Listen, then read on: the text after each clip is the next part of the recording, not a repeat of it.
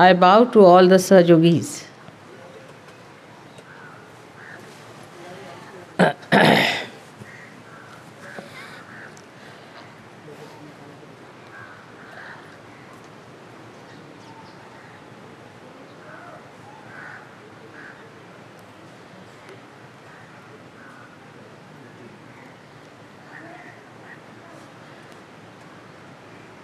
In these beautiful surroundings,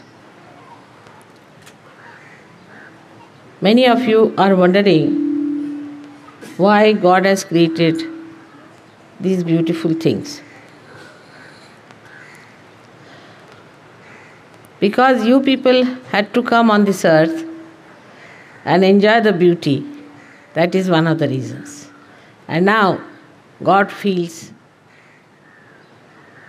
very much fulfilled with joy and satisfaction, and a kind of a completion of his desire. Why God has created this beautiful universe has been a question asked for thousands of years. The reason is very simple to understand. This beauty that is created cannot see itself. In the same way, God, who is the source of beauty cannot see his own beauty. Like a pearl cannot enter into itself to see its beauty.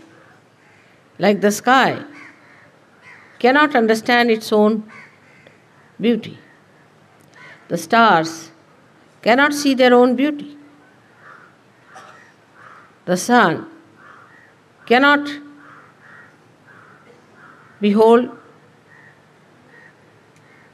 its own brilliance. In the same way, God Almighty cannot behold his own being. He needs a mirror. And that's how he has created this beautiful universe as his mirror. In this mirror, he has created now beautiful things like the sun. Now the sun has to see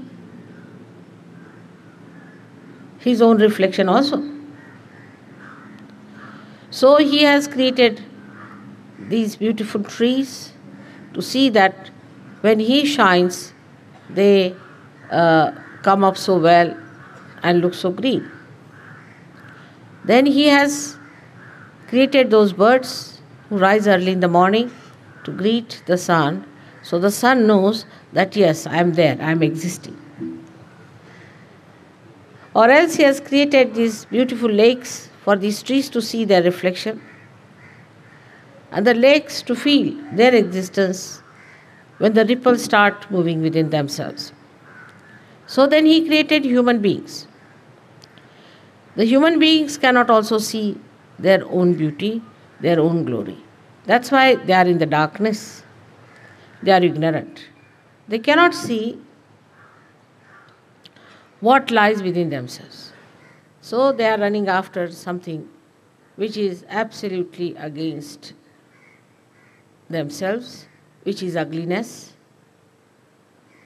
which is self-destructive. And the struggle to get to reality is such a lot that as a result they destroy themselves.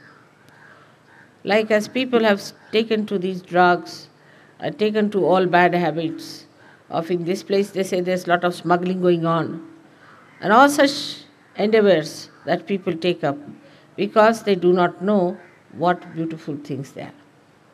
So now a mirror has to be created for them to see for themselves how beautiful they are. Their mirror is their spirit. That spirit is to be brought in their consciousness, in their attention. If it comes in their attention, then they can see their image. Now this attention that comes in as an enlightened attention is called in Sanskrit language as Chidabhas, is the expression of the attention which is enlightened. But it is also said that it is got a nature which is very transitory, or we can say which is disappearing every moment to moment. When this is happening, what is to be done? For that, you have to steady yourself with meditation, with hearing the enlightened talks, by seeing the good things of life without thinking about them, by seeing also the goodness of others, and then you start seeing goodness in yourself also. That is why I always say that one should not feel guilty, because you are feeling guilty of something which is just a illusion. You are guilty that you have got a shadow. It's something like that. So, if you know that you are beautiful beings and that you have got a shadow, is nothing to do with you and your beauty. If you can see your own beauty, then you will be amazed that within us lies all those joy-giving, all those beautiful things which we are seeing outside. But just now, the mirror is not all right. That's why you have to see in the nature the beauty.